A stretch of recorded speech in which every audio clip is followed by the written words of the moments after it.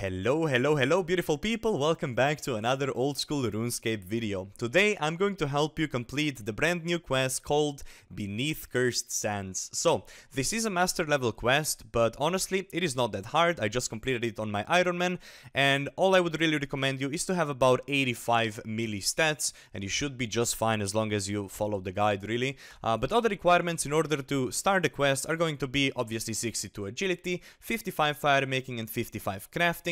But also a completion of contact quest, and well, with contact you also have to complete Prince Ali Rescue, Ichlerin's Little Helper, and Gertrude's Cat. If you have all of that done, you'll be able to start the quest. Now the items that you're actually gonna need throughout the quest are just a tinderbox, coal, iron bar, spade, and raw beef.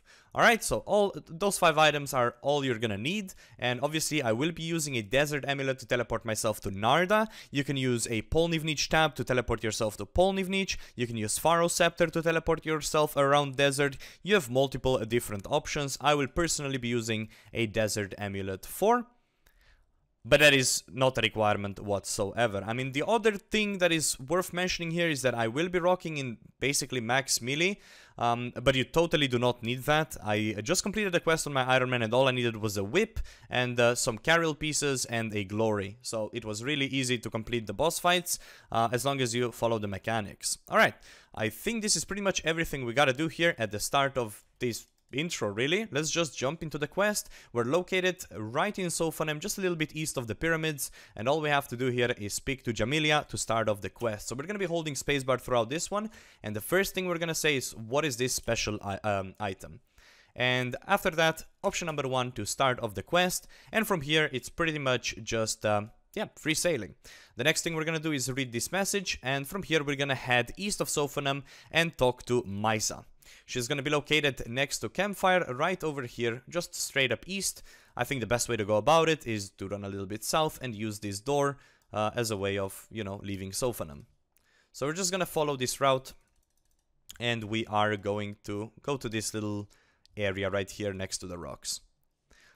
Also, every time I'm changing the play, I always like to check just to make sure that I'm on the right step. And obviously, if I at any point miss any steps, I will make sure to edit it out. But here's the Campfire, here's the Maisa. Let's go ahead and speak to her.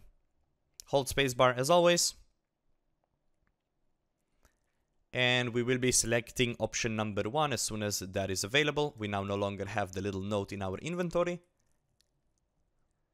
And we're gonna say, let's go. From here, we're basically going to be heading south to Necropolis.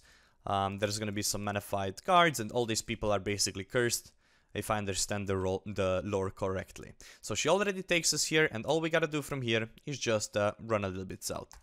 This is going to be your very first fight. This one is super easy. You just need to make sure you're not praying. If you pray, you're going to be hit hard, so do not pray and you'll be perfectly fine. Also, use stamina potions whenever you see necessary. I don't know if 2 is going to be enough, we're just gonna guess that it is. After you make it to this big blank circle, you just inspect the blocked entry, and you hold spacebar once again. We're also gonna speak to Citizen, because apparently that is not something I did. And there we go. As soon as I speak to Citizen, a cutscene happens, and it should be our very first fight. Obviously, this is a day 1 guide. I just completed the first part of the quest, so if any steps aren't like completely perfectly thought out, I would like to apologize, but obviously I'm doing this as fast as I possibly can to help as many people out as fast as possible. I will be using the Warhammer spec just to lower its defenses, but as always, you can just use regular attacks and they're gonna be perfectly fine. Just make sure you're not praying, because you're gonna be getting hit a lot if you do. After this, we are going to be returning to Maisa, and she's going to be located next to Campfire again. But let's just go ahead and finish the fight first. There we go, the fight was super easy. A level 174 head Manified guard is now defeated. And we now go through the conversation with Maisa, and we just hold spacebar here.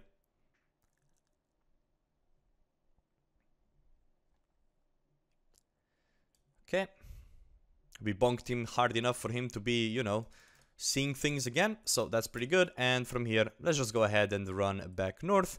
We're going back towards the Campfire, and yeah, basically just a little bit north and east.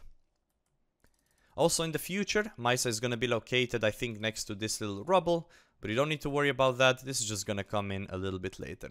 So for now, we are just following the path, and we're going to be jumping over the rubble here in a second, this little rubble. Over here to the north, we're going to jump over that. And then just head north, follow the path. I'm not really going to bother eating any food right now, I don't think. I think 50 HP should be just fine. And I'm once again going to just drink stamina potion whenever my stamina is low, basically. Here we are at the campfire. We're now going to speak to Misa. And once again, just going to be clicking these every now and then just to make sure I'm in the right step. I don't want to be making any mistakes here on the guide, but obviously, you know, mistakes can happen. We've all seen Sub's guides at some point in our lives, right? So it is what it is. Alright, so more spacebar here. From here, we're pretty much going to go further east, so Misa is now no longer here, and now we're going to be discovering this whole Ruins of Ulek situation right now.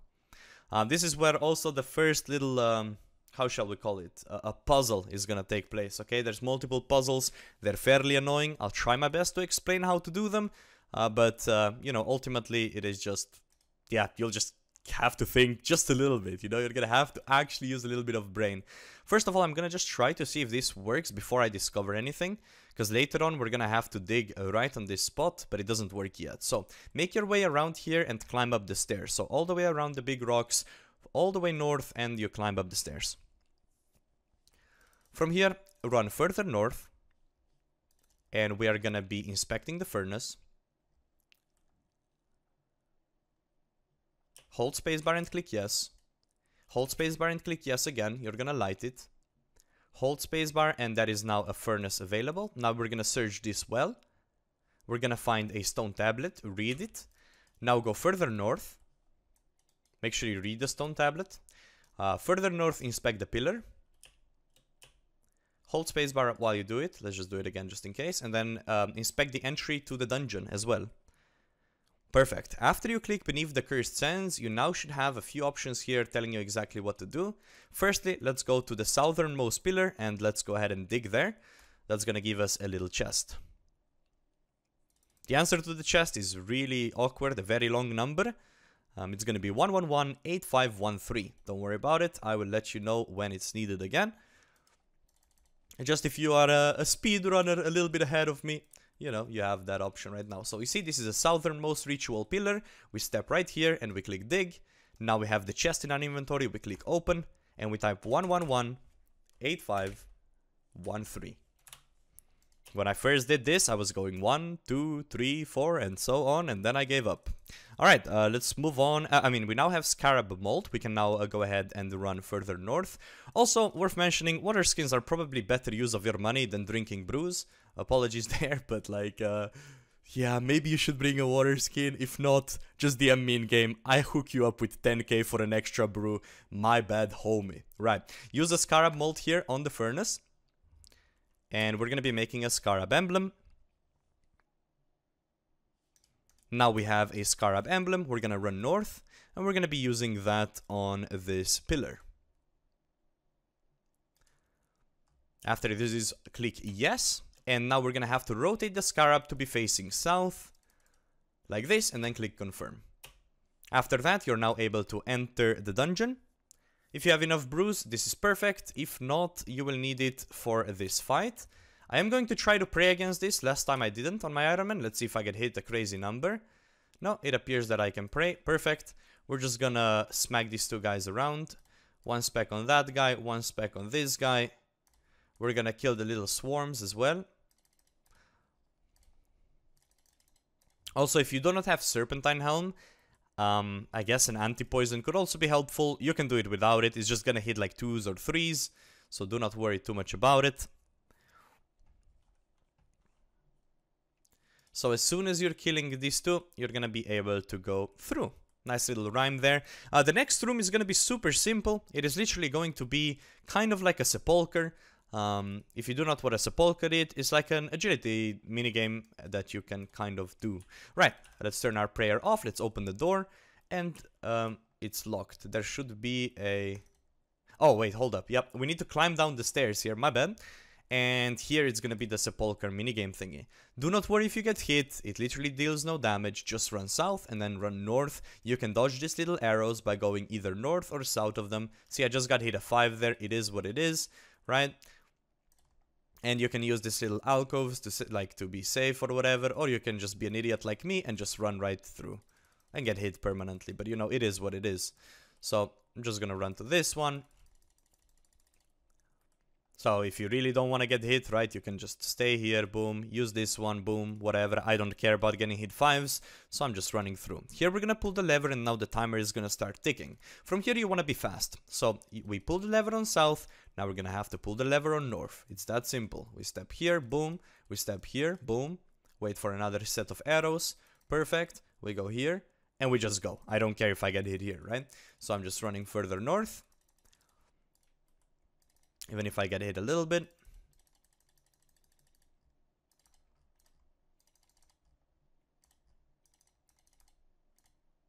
And we're just running all the way north. Gonna step to this one here. Maybe I'm fast enough, maybe not. Looks like I'm not. And now we're gonna pull this lever. What that's gonna do is that is gonna now stop the ticking sound and we unlock the next room.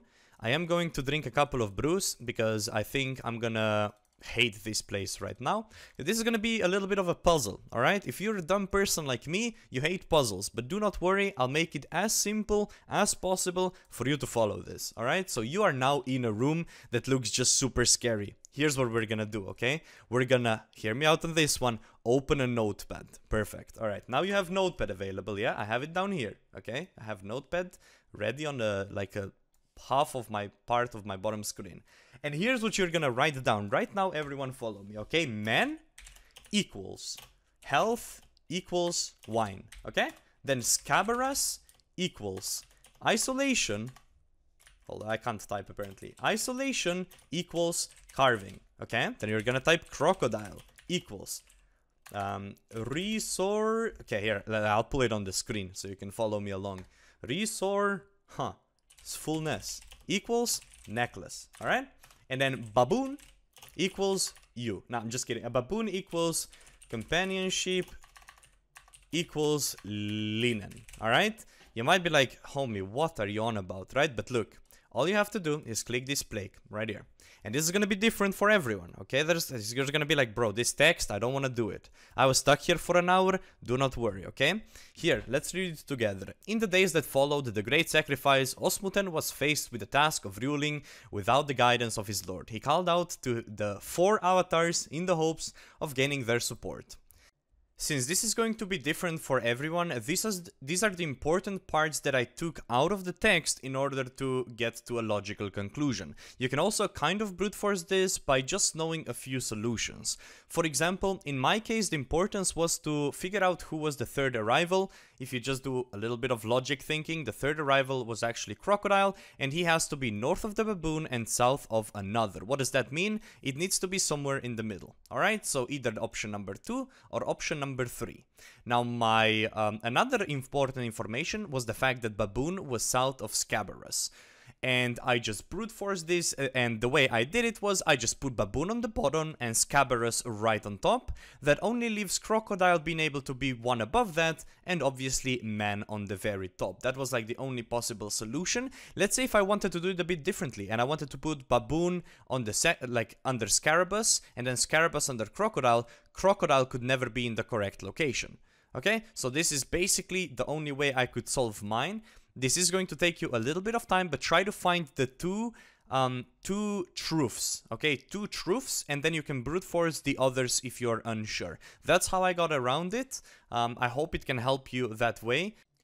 Also, this part was skipped from the recording. Search the southwestern little pillar thingy, and you are gonna get the 4 stones, and then you use the correct stone in the correct urn. Okay? 1 will be north and 4 will be south. You got this, I believe in you. I'm also going to include a Wikipedia link in the description if that can help you out a little bit. But as soon as you're done with that, you can now obviously pull the lever, open the door, proceed through and speak to the ghost. I actually accidentally deleted the recording here, but you speak through the ghost, you hold spacebar through the entire conversation, and then you search this urn right here to the left, and you're going to be getting a key.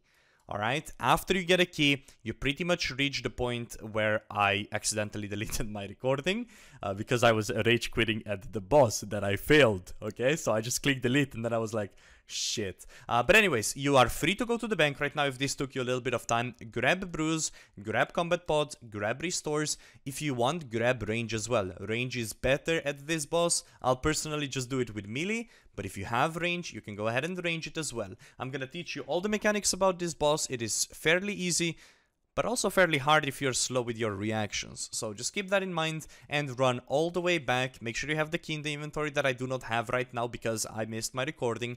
You're gonna climb up these stairs, and you are going to be right in front of the room that requires you to have the key. You're gonna open this door and then the boss fight will happen. Alright, quite a bit of hustle to re-record all of that and get back into a position for a boss fight. We're gonna pray Mage, we're gonna pray Piety, we're gonna drink the Super Combat Potion, and we're gonna open the door.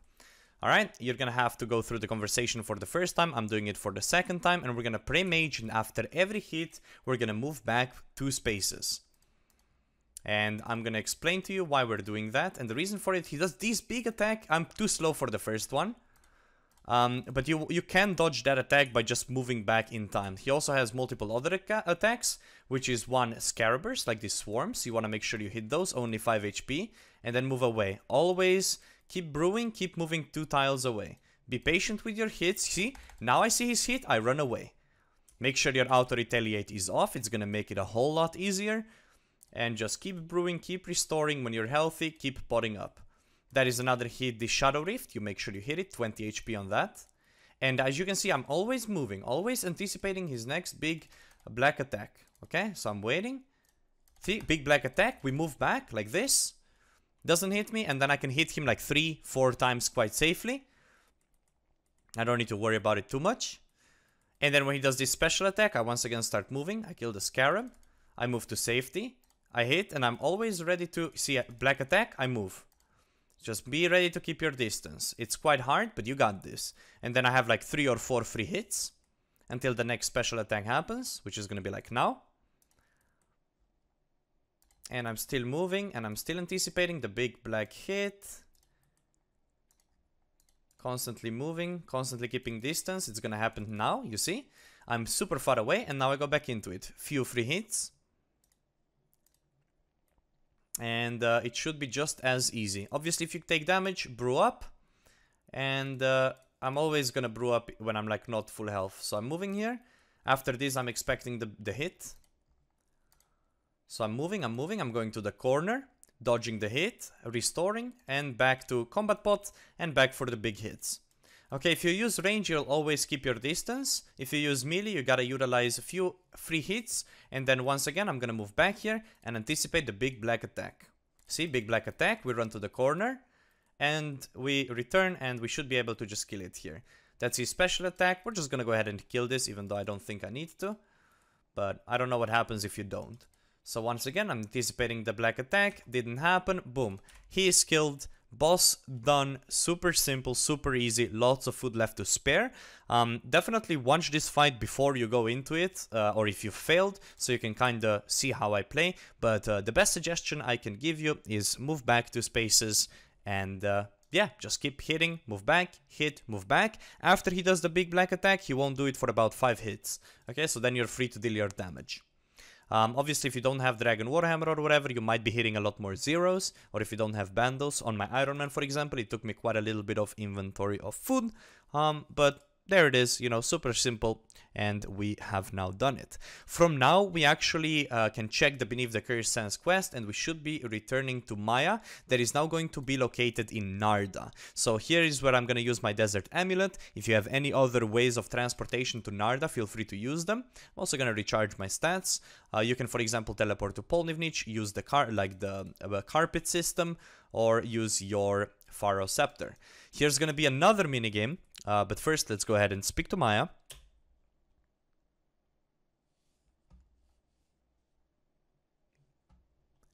that is basically located at the herbal store, the herbal thingy. And this is the part where you're gonna need the raw meat.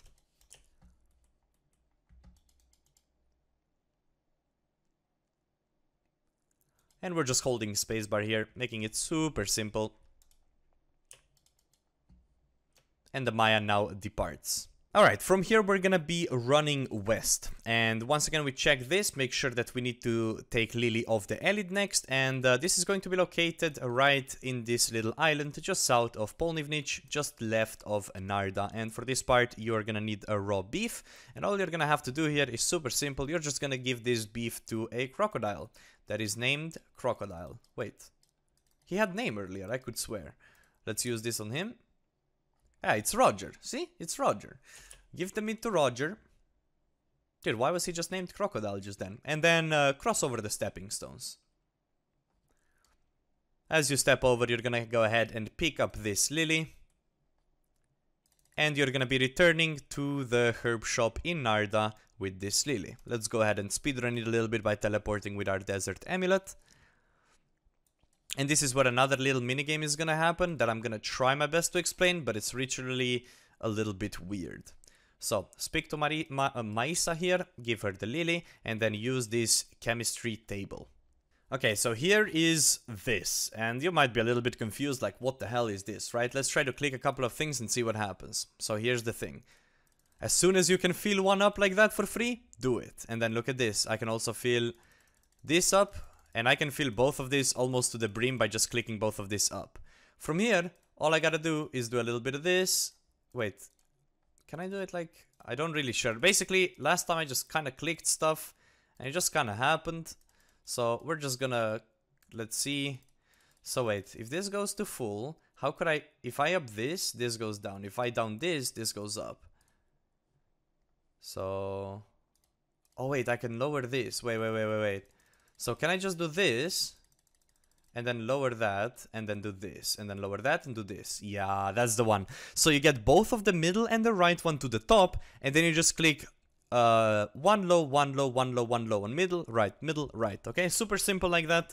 Try to follow what I did. I kind of sped run it there, but up, all the way till both of them are up, and then bottom left, bottom right, and you will be done. Beautiful. Now you should be receiving the cure crate. Awesome. With that, we're now gonna go, we're basically gonna have to go back to Sophanum. How are we gonna do that? I could teleport with the scepter, or I can use the rug system. My god, I said the a bunch of times there. I'm gonna use the rug system because I assume most people do not actually have the scepter. I assume there's a lot of Iron Man or whatever doing this. But if you have the scepter, yeah, the next step is going to just be to speak to the head priest when you have the crate in your inventory. After we are in Polnivnich, we're gonna travel with a rug merchant. And we're gonna go to Sophanem. Make sure you have the cure crate in your inventory.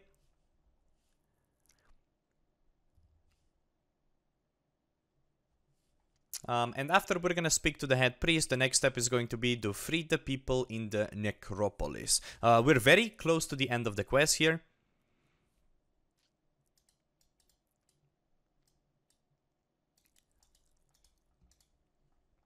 But yeah, let's just go ahead and... wait, should I have returned to... Hold up. No, I think this is fine, Yeah, no, we good. I panicked a little bit, but we're doing everything fine here. Yeah, we just need to go to the head priest with the crate right now.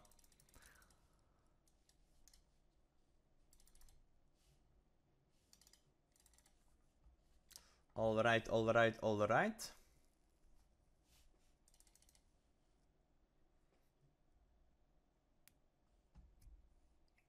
And let's speak to the High Priest right here a little bit south of Sophanum. It seems like I forgot to write down a couple of steps here, so we're gonna kind of improvise. But I'm pretty sure from here we need to go ahead and cure the people. So let's just double check here. We need to find Maisa at the necropolis. Let's go ahead and do that. So necropolis is going to be this dead land right here. We're gonna go ahead and run east and go through the door here. We're gonna stamina pot up so we can run through it easier. And we are basically one boss fight away from completing the quest here. So as we leave this place, we go further east, climb over the rubble, and this is where the Maisa is going to be located. Make sure your inventory is good enough for the fight. This one is a lot easier than the other one, so I'll show you some nifty trick you can do in order to take basically no damage. So let's speak to Maisa here. Hold your spacebar again. And yeah, it's just about holding spacebar, going through the cutscenes here, and pretty much waiting for the last fight. We have now freed all this citizen, and we are gonna attempt to open the rubble to this place right now. But there's some citizens that are actually gonna help us out. This blocked entry, here they come. Citizens are here to save the day.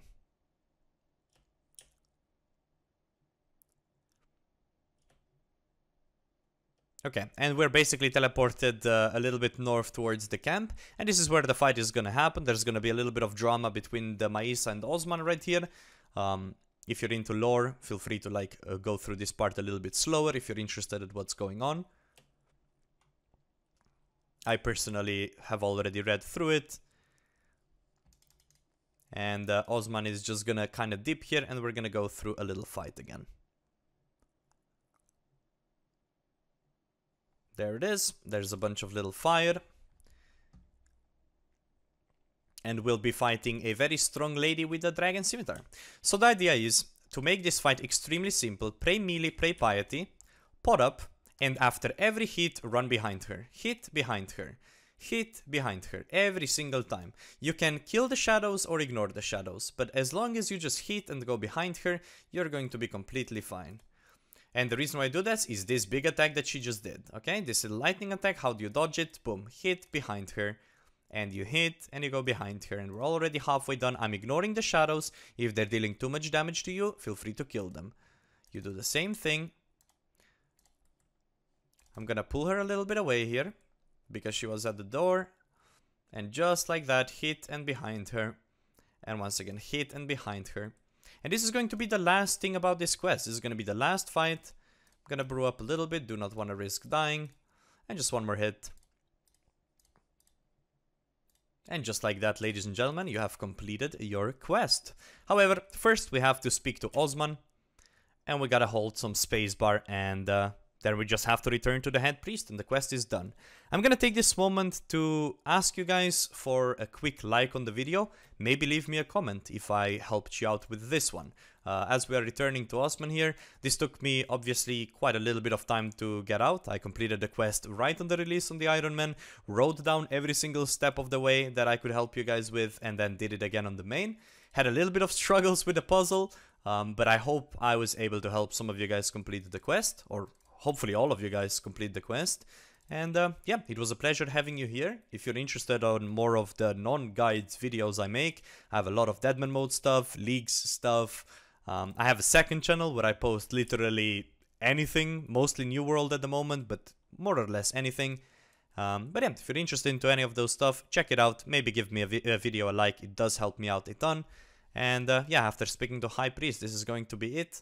I thank you all for your time, and enjoy this quest completion. This is going to be a prerequisite for the Raids 3, I believe.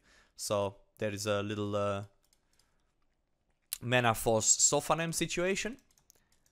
And yeah, just like that, we're gonna be done with the quest. You're gonna get a little bit of agility XP for it.